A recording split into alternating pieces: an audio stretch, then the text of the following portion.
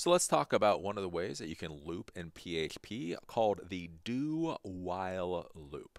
So this is a little bit different than the other loops, and the main difference in a do-while loop is that it will run at least once. So with the other loops, they check to see if the condition is true or false. If the condition is false, then it simply gets skipped over. It's kind of almost like an if statement.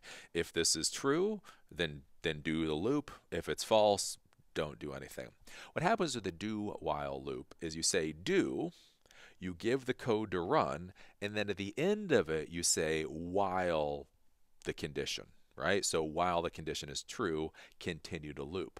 Well, by putting the while at the end, what that means is the code will run at least once. So if you want to make sure it'll run at least once for some reason, you would use a do while loop versus a while or a for loop.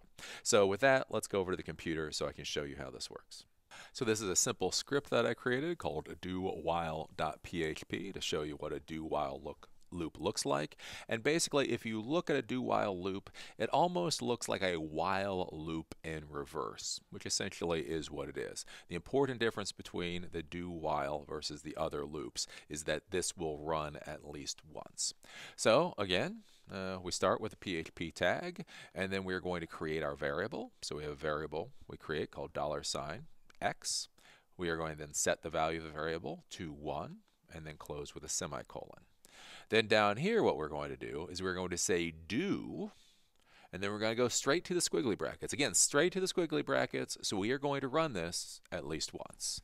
And then for here what we're going to say is we're going to say print hello time number x. So basically saying however many times we've said hello. And then what we're going to do is we're going to print the HTML break, so this will break to another line when it runs. And then at the end, again, we're going to do the incrementation up. So we're going to say $x++. So what this does is it takes the value of x, it adds 1 to the value of x, and then it sets the value of x to what that is. So 1 plus 1 equals 2. X is now equal to 2 plus 1 equals 3. So now x equals 3. And so it keeps auto incrementing up that way. And then what we're going to do is we're then going to close the squiggly brackets. So everything between the squiggly brackets are going to be done. And then we say while parentheses $x is less than or equal to 10, close parentheses, semicolon. And so this is what the do while loop looks like. And again, relatively pretty simple. Then at the end, we close the PHP tag, and that's all there is to it. If we go over to the browser, do this, we go to do while, and then we can see hello time number 1, hello time number 2, hello time number 3, 4, 5, so on and so forth. So again, if we go here and we change the value of x to, let's say, 7. We hit File, Save. We then upload.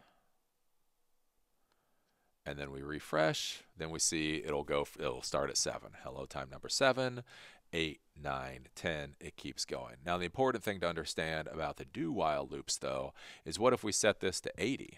So we set this really high. So this is obviously above 10. So 10 is greater than, or 80 is greater than 10. So what we're going to do is we're going to save, and then we're going to upload, and then we will do refresh, and see now it says hello time number 80.